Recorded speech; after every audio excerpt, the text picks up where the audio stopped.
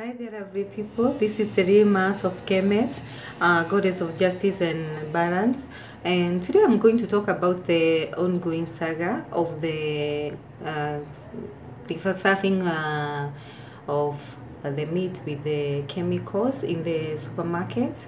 And before I continue, I want to tell everybody this thing is not only in the supermarkets, but rather it's in every kiosk, your local kiosk, even the joints, the pub joints where people, or restaurants where people like going eating these meals. This thing is has been ongoing for a long time.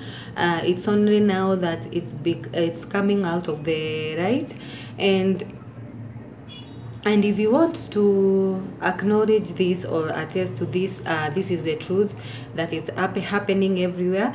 Just go to your local butchery. You'll not even find just one frying around the hanged carcass or the carcass that is put on the display.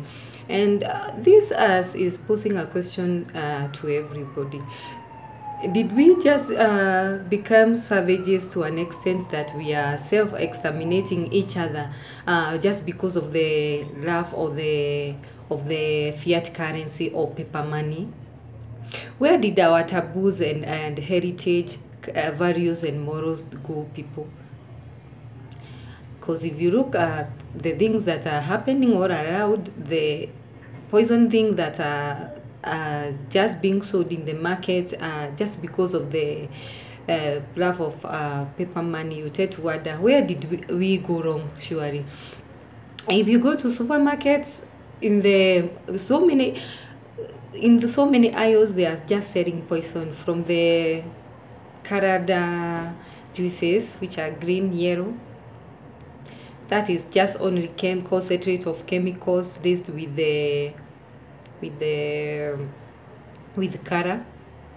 If you just go to milk section, you just find milk which is homogenized and pasteurized, laced with chemicals to preserve it to last longer. If you go to the section of yogurt is made from corrosive material. I don't know where they export this material to come and make this yogurt. And this is the yogurts we are giving to our kids. Notice also the milk we give our kids. It generates nothing in our body, or it doesn't give anything to our body, but it's just a milk forming milk. Okay, let me say milk. And if you look at the section of cooking fat, cooking fat is made from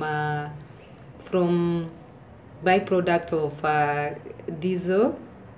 If you look at the section of where they sell the uga, you just find refined sugar, refined uga, and everything, like every aisle. If you go to the supermarket, like each and every aisle they are just selling poison. And also, what I would like to recommend people is that stop doing this, because this is not good at all to our future. Even our kids are at stake because of this. Also, there is another thing that they are doing. They are just racing the banana with the chemical which is able to ripen the green bananas within 3 days. People, you have to stay positive. Stop doing these evil things. They are not helping you or me in any other way. We are just self-exterminating each other.